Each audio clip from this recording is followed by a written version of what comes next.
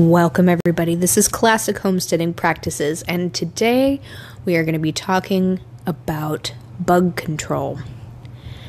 Now, if you are in the similar situation as I am, where the bugs are out and they have decided to make a meal out of your garden, it is time to find a way to deal with it. It's time to take out all the bug traps, whether it be with beer slug traps, or soy sauce and oil for earwigs, or if you decide to get other bugs that will eat the bad bugs, or even going and getting your local pesticide. There is many different ways to take care of the bug problem. Now, I will refrain from calling them pest bugs, because even though these bugs are eating everything, and I am not very happy with them, the reason why they are doing this is their job. It is what they do. Bugs cannot help it. It is just the food that sustains them, and I'm not going to be, begrudging of an animal trying to eat something, even though it really makes me angry. So, without further ado, let's talk about killing these bugs. So, as the bugs have now broken the treaty, it is time for warfare and annihilation. Personally, I will be talking to you about aphids, slugs, probably some earwigs, and hornworm tomato caterpillars. They are very prominent more in the hotter climates, but I do know that there are a lot of aphids that live up in the north. There are a lot of slugs that live up in the north because it is wet, and even though it is cooler, slugs are very much everywhere. Well, actually, I don't know. I wonder if they're in the deserts. I wouldn't think so, because they are a mainly watery, slimy insect, but I wouldn't be surprised if they were. Anyway, let's start off with aphids. Aphids are probably the most prominent of garden bugs that will go ahead and destroy almost all of your plants. And the reason why they do this is because we, as gardeners, have a very interesting dilemma. Whenever you refertilize, or you purchase potting soil, or you purchase, for little boys, they pee on certain plants, which is actually a very good source of nitrogen. Talk to old gardeners, they'll tell you all about it. You didn't kill it because you peed on it, you killed it because the pee is filled with nitrogen and it burnt it out. But anyway, whenever you overload a plant with nitrogen, it will send out a chemical receptor telling aphids around it to come and take care of it. So the aphids will come over, they will climb the stalks, get on the branches, and they will either eat or open holes on the plant and suck out the juices and the water of the plant to get the excess nitrogen out of it. So, unfortunately, there's a lot of aphids that will get on the plants, and because of this, they will kill the plants. Now, it doesn't always happen. Usually weeds can get away with it, herbs can get away with having a bunch of aphids on them, but again, having holy plants is not really a fun experience, which is why a lot of tomato and pepper people get very upset with aphids, including myself. So the best way that I have found to get rid of aphids has been with earwigs, funny enough, because at nighttime they will go around and they will eat them. They are a food source to them, and they are local in the new area that I'm living at.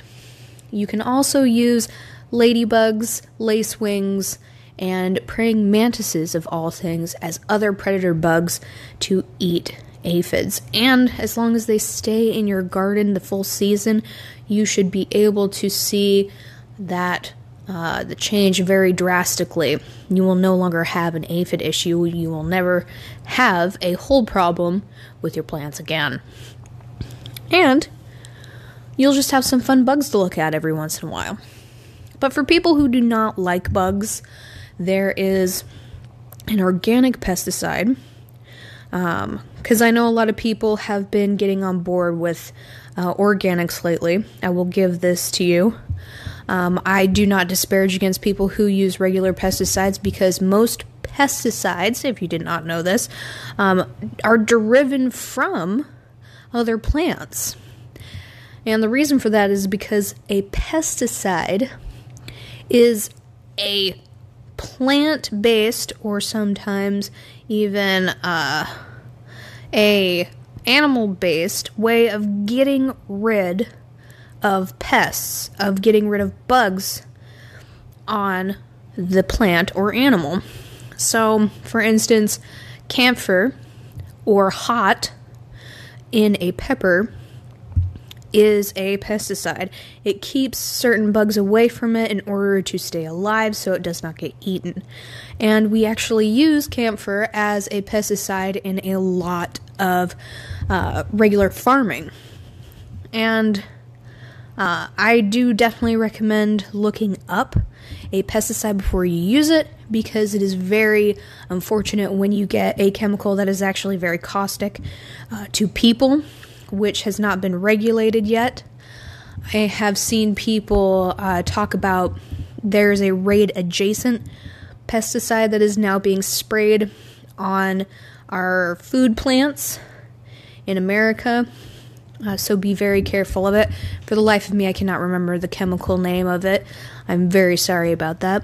But if you look it up, you will be able to see which chemicals are now being sprayed on monoculture farms. Which monoculture means a one or a singular crop farm. So a farm that only does potatoes or sows corn, wheat, soy. Those are monoculture. And unfortunately, yes, we have legalized and kept legal some very caustic pesticides. But not all pesticides are caustic.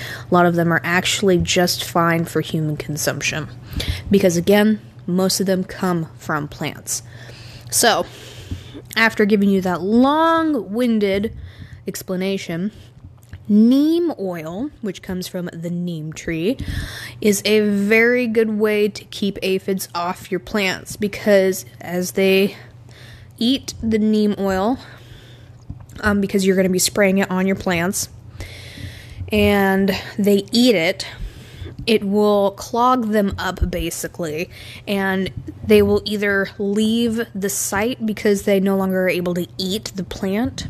They found that it hurts them, or it will kill the aphids. So neem oil has become a very popular way to deal with aphids. And the mixture that you would do with that is water, neem oil, and soap as a emulsifier, because oil and water do not mix. They need an emulsifier, which means that it's something that will keep them together. It will keep the neem oil and the water from separating until it has been sprayed on there and it dries down. And the application for that is usually 7 to 10 days. So if you have a very large garden, you would get a giant insect pumping jar. Usually they're about 2 gallons to 5 gallons large. They have a handle on them and a spraying attachment. But if you have a small garden like I do, then I just use a spray bottle. Again, the mixing is very easy, though, because it is oil-based. You do need to keep it in a tempered room of 70 to 90 degrees, unless you're okay with your neem oil solidifying, and you would have to heat it up in order to get it to to mix properly with the water. So neem oil is a really good one. Again, there are other pesticides that you can go to Walmart for, Fred Meyer's. Most big box stores will have a person-friendly pesticide, a animal-friendly pesticide that will help you out. Now, for other ways to get rid of aphids would be to do a proper fertilization, which means going a little light-handed or regular-handed on the nitrogen in a fertilizer. A lot of people do not realize how much nitrogen is heavy-handed in a lot of fertilizers. Usually I like to go for compost, which is a 1-1-1 ratio. If you do anything more like a 6-4-2 or a 3-1-1, which some people might not know what I'm talking about. So when you're looking at a fertilizer, you have an NPK, which is nitrogen, potassium, and phosphorus. And those three chemicals help grow either the stalk, the green leafy bits, which is for nitrogen, phosphorus is for the roots, and then potassium is for flower creation or fruit creation. And by making sure that it is evenly dispersed throughout the plant, you make a more healthy plant, and a more healthy plant, or a happy plant.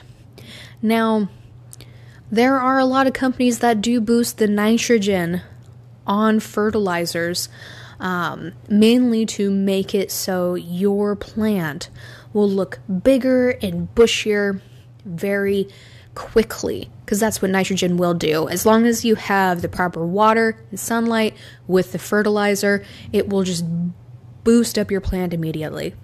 And that's fine to a point. It's like with manure fertilizers. If it's too hot with nitrogen, it hasn't composted down properly, it will burn the plant, or it will stunt the plant. Or you'll just get an asinine amount of aphids on there. But that is something to keep in mind when you're looking at fertilizers. If you see that the nitrogen is just way through the roof, do a little bit of research, see if that would work for your plants. Most of the time you just want something that will be around a 1-1-1 or a 2-1-1. Something where the nitrogen isn't too askew from the phosphorus and potassium in your fertilizer.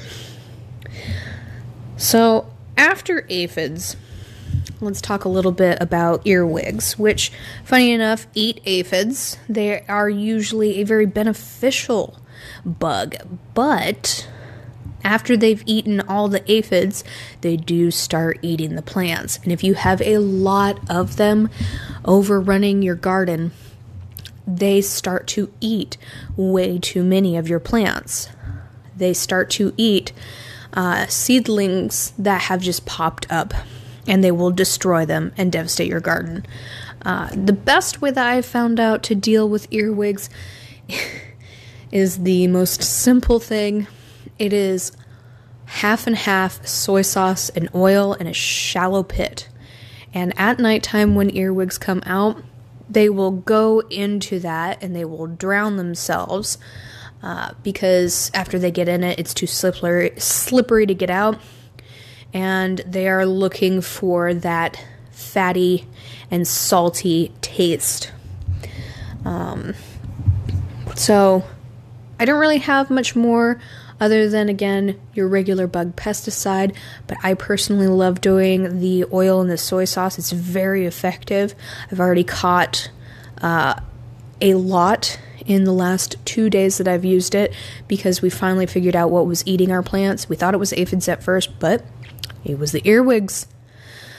Next, let's talk about slugs for a second. Best way I have ever found to take care of slugs is with beer traps. You take a pickle juice jar lid, you turn it upside down, you get some PBR, the water of beers, or some Budweiser, anything like that. You just pour it in there, and the slugs will go towards it. They will be magnetized towards it, and it will dissolve them. I have seen beer traps range from very large to very small, and they will always catch slugs. If you do not like doing that, there's always the salting method, which is putting salt around your bed so it doesn't salt the earth of your garden. And if there are any that come close to it, the salt will dissolve the slug as well. Now, for hornworms. Hornworms are the same as aphids in the sense that you can use neem oil to get rid of them. Though I have also heard from another farm. It is called Roots and Refugees Farm. This is where I learned about this trick.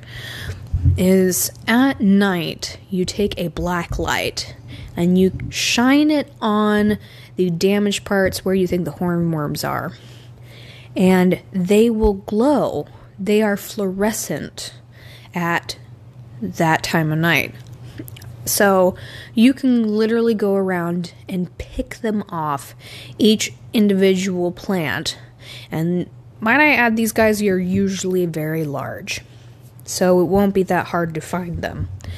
But if you want a cheap, easy way to do it and you are not squeamish of picking up bugs, go ahead and get a black light and have some fun with your kids or your loved one, or just yourself, and go pick some tomato hornworms. All right. Let me think if there's any other bugs that I've personally had to deal with or that are very cantankerous, fun word, for the garden. We talked about aphids, slugs, earwigs, and hornworms. I think that'll just cover it for today. I hope this was helpful. I hope you do not get bug damage, but on the offhand that you do, may this help you. This is Classical Homesteading Practices. Goodbye, guys.